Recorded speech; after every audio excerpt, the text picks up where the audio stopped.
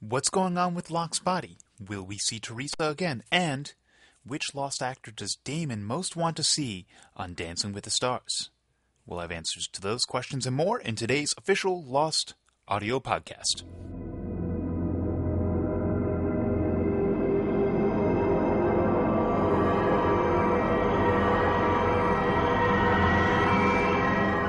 Hello, everyone, and welcome back to the podcast. We're here with executive producers Damon Lindelof and Carlton Cuse to tell you guys why this place is death. They'll also prehash our upcoming episode entitled 316, which airs Wednesday, February 18th at 9 p.m., followed by a brand new episode of Life on Mars.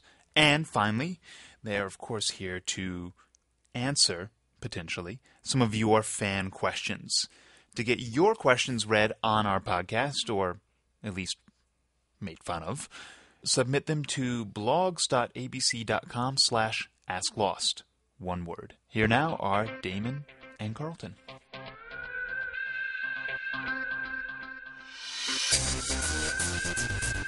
Buenos dias, Damon. Wow, a foreign tongue this morning. Hello, Carlton. What's going on, Damon? We're doing a podcast, apparently. Sitting on the couch. Sitting on the couch. We got our wonderful producer, Chris White, here today with his high-tech cardboard box with microphones on it. And we spare no expense for you guys. This is a very classy podcast. We're going to rehash the most recent episode of Lost, This Place is Death. Really a nice, just a feel-good theme. I think as the season goes on, the viewers will come to see that the word dead or death appears in many of the titles this year. Right. Ironically, we were just talking about the writers' offices that day and decided to title the episode "This Place is Death" and gave the line to Charlotte to justify it. It's actually more fun than death. Right. To be in the writers' offices. It really is. Slightly. I mean, I've never been dead, so I don't know. Locke looks like he's having a good time. Looks like he's relaxing. There's not a lot of stress for him at the moment. Which is more than I can say for us. That's true. We have a lot of stress. We're trying to get the finale written right now, but we are taking a little brief interlude to have this podcast. So Let's get right to a little recap here, Damon. So this was the big Rousseau story that we were promising the viewers about, was it not? Yes, well, we said we'd be seeing Rousseau again, and we sure did, and as opposed to doing it, because since the Rousseau was shot last year by Keamy and his pals, the only way to do it was time travel, so that when we were sitting around going, wow, the fans really want more Rousseau, let's introduce time travel into the show. That's probably the best way to do it. Yeah. So we hope you're happy. And you saw Brennan and Robert and Lacombe. And, of course, Montand. So the big mystery of Montand's arm has finally been revealed. The truth for us was that we really didn't give much of a damn about telling Rousseau's backstory, but we were incredibly determined to explain to the audience how Montand lost his arm. And we were going to go a lot further with it, but if you look very carefully, there is a violin case that Montand is carrying around. So the whole idea that Montand was a violinist, was an aspiring concert violinist once he finished this research trip. The fact that he lost his arm is all the more tragic. Yeah. Well, it apparently was the arm kind of was the least of his problems ultimately, wasn't it? That is true. He got sucked down there by Smokey into. Would you say that's Smokey's main house or his summer palace? I would say it's his Camp David. Oh, okay. When he's not when he's not where he lives, that's just where he hangs out. We refer to it internally as the declivity. The declivity in the temple wall. Yes, exactly. Well, that not necessarily saying that is the temple, but that is perhaps an outer wall of the temple. Yes, the temple would not be just on the other side. You might have to hike a little bit. Will we be returning to this location again, Carlton? Damn straight we will, Damon. And are we supposed to infer that as a result of descending into the declivity, when Robert and the rest of the team went down there, that they came back a little different? They came back a little wacky, and Rousseau was very concerned about their behavior, that whatever happened to them down there in their encounter with Smokey did alter them, and not for the better. They didn't seem wacky to me. They seemed perfectly rational, except until Robert tries to shoot Rousseau, of course. That wasn't good. But then, of course, Rousseau had already popped. I assume that was Brennan and Lacombe. Yes. So it's who went wacky first, the chicken or the egg. And, we also saw a very sane Rousseau, at least at the beginning of this, very kind of wonderful actress. She's kind of Rousseau was kind of a nice girl until everything went haywire for her, wasn't she? Yeah, well, the island will do that to you, especially when people are flashing in and out of existence and disappearing. And it's just a wild and woolly place, isn't it? That is a very wild and woolly place. So I don't think we can really say too much about episode 507 other than it's called 316, which is confusing enough in itself. Speaking of confusing, when Carlton says episode 507, which is the next week you're saying, the next episode you're seeing, we actually wrote 506 and 507 fairly simultaneously. Carlton and I wrote both those scripts. One of them is called The Life and Death of Jeremy Bentham. The other is 316. And for reasons that will become apparent to you once you've seen both episodes, they can sort of be watched in either order, but we actually felt like the order that made more sense and was cooler was to show 507 first. This has only happened once before in the history of the show. For those of you diehard fans, we challenge you to figure out when that was. But it was way back. Way back in season 1. In season 1. So anyway, 316 felt like it was better to see in front of The Life and Death of Jeremy Bentham. And that episode is... as the title might infer, has to do with Locke. And but I think there's probably some good information to get in 316 before we get to explaining how it was that Locke.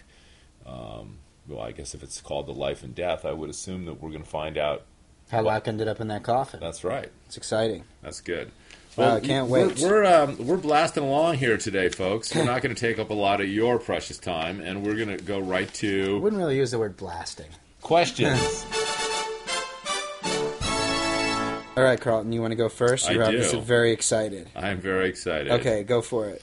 Who's this from? Okay, there's sort of a theme to my questions today, and this is from Lost Needs More Canadians, and this is from Red Deer in Alberta, Canada. Okay. Which cast member of Lost would you like to see become a successful cast member of the show Dancing with the Stars? Wow. Wow. That is an excellent question. I think the obvious answer here is Hurley. Did you see that Steve Wozniak is going to be on Dancing with the Stars this season? No, I didn't see that. Yes. What are they paying you? The Woz. What are they paying you to plug Dancing with the Stars? Nothing. I did not see that, but Yes, I will be tuning in because Lawrence Taylor and the Woz going head to head. That's Come on. unbelievable. You're not really interested in how I want to answer the question. You just were like, "Oh, here's my opportunity to make." No, Hurley, please, please tell me why. I would Hurley. like to see Jorge because I believe he could win Dancing with the Stars. Yeah. And I've seen Jorge's moves, and they are impressive to say the least. Good. And that would be my guess. Okay, and I do care, David. Okay, well, I can't wait to see what the emerging theme of your questions is, Carlton. Okay. But I have some suspicions. They all involve you getting paid by ABC for plugging their shows. My question is from Toad B in Ann Arbor, Michigan. Ann Arbor. Oh, home of the Dharma Initiative. That's from that is my understanding. In the episode Jughead, when Desmond finds Teresa after talking to the custodian at Oxford, is Teresa in the same kind of time trance as Eloise the Rat or George Minkowski from The Freighter? This is a serious question, Carlton, because we often goof around. I would say that's a very perceptive observation. I mean, clearly, we kind of have some information from The Constant that there was some research going on with Faraday that involved other subjects, and it's entirely plausible that his friend Teresa might have been someone who he tried to do a little consciousness traveling with, and things didn't work out too well. I really hope we see Teresa again, because I'd like to know the answer to this question. Well, I think you might. Ooh! That's exciting. You heard it here first, That's folks. Good. All right, Damon, here we go. All right, you ask your silly questions, and I'll ask the questions people want answered. Hi, Damon and Carlton. This is good. You answer Canadian questions, right? The Oceanic 6 needs to take John Locke's body back with them to the island. Mm-hmm. Oceanic 815 also had a body on board Christian Shepherd. So my question is, was Christian Shepherd's body in any way a factor in the 815 flight making it to the island? And if Locke might not be gone for good, as Ben suggested, is resurrection of a sort possible for Christian? I know you guys said definitively that he was dead, but is he more than just an image the island is using to communicate? Well, I'm afraid we don't answer Canadian questions, but that was a really well thought out. That was a good question. There's though. nothing against Okay. Canada. There are many wonderful people there, but we don't answer them. No, in all seriousness, I think that this is an excellent question. And in the next episode, 316, you might find someone is talking about John Locke's body in relation to Christian Shepherd's body, and the word proxy might be mentioned. That's your word for the day, proxy. Proxy. Awesome. Okay. All right. All right, You're Carlton. up, dude. I said only straight, serious questions. This is one that I've never been asked before, Okay. and I think Jay Daly from Chicago, Illinois, wants to know, and this is one that I know you can answer. What happened to Bopo, Son's dog? Was the dog put in a kennel before Son and Jin got on Flight 815? If so, did Son pick up Bopo after getting back from the island? Good God. Bopo was with Libby and Kate's plane, and they're having their own spin-off series. Well, there you go. There you go. Now, Coming soon on ABC. Bopo, I'm just going to say right now, Bopo might be one of those mysteries that just doesn't get answered by the end of year 6. Bopo is right there at the top of mysteries that we don't think are mysteries. Yes. Of which there will be many hounding us at the end of the show. Hounding us? Oh, good God. Next question. Okay. Final question, Carlton. Final question. You have a final one, then I have a final All one. right. This is, sticking with my theme, this is from Jesse in Toronto, Ontario. Hey, Good. guys. Wow. One of your loyal Canadian fans here, Damon. Great. Just had a question from the Season 4 episode, The Other Woman. During that therapy session with Juliet and Harper, Harper mentions that Juliet looks like her. I was wondering if this was a reference to either Ben's mother or Ben's childhood friend, Annie, both of whom share a resemblance with Juliet. Thanks. That's a very insightful question, and I think hopefully you'll be getting the answer before the series is over. But you're asking exactly the right question. My therapist says that basically your mother is the only one who counts, and so if you keep sort of trying to replicate that through your life. Okay. Dear sneaky executive producers, you are so busted, says Stacy G from Uh-oh. Raleigh, NC. I'm not sure where all that zombie talk originated, but you guys have known all along that Season 5 would in fact be the zombie season. Jin and Danielle raised from the dead. Jin's lips even looked a little zombie-ish when they pulled him to shore. Could have been the sun and saltwater, but my money is on zombie. And I have no doubt that once Locke is brought back to the island, he will also take zombie form and live again. What's next? Nikki and Paolo up from their graves? That's it. No question. Just wanted you to know that the jig was up. Or is it gig? Okay, that's my question. Is it jig or gig? I think it's jig. I think it's jig. The jig is up. Like I keep thinking of like some sort of old like Warner Brothers crime drama. The jig is up. Damon. If you think about though the origin of it, the jig is up. Is it some sort of dance thing? Yeah, Just to go back to your, that's it. It's like basically everybody's kind of dancing around, and the guy says, "All right, everybody, The jig is up. the jig It's is prohibition. up." Yeah, exactly. Hide the bottles. Right. Here we come with the Tommy guns. So I'm going to go with jig. And I'm going to say, Stacy, we are busted. That's Yeah. it. You have done it. People ask us all the time, has a fan ever figured out the show? The answer is yes, Stacy, you have. Season 5 Season is in 5 fact is the the zombie season, subversively hidden under the guise of time travel. Alrighty, well, there we why go. even continue? Great podcast.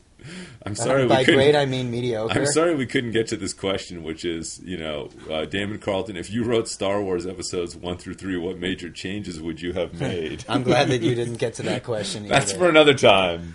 Yeah, let's start with okay. Jar Jar. Star Wars' own Nikki and Paolo.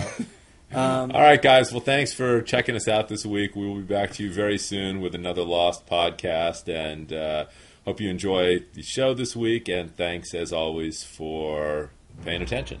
Go Canada. Bye.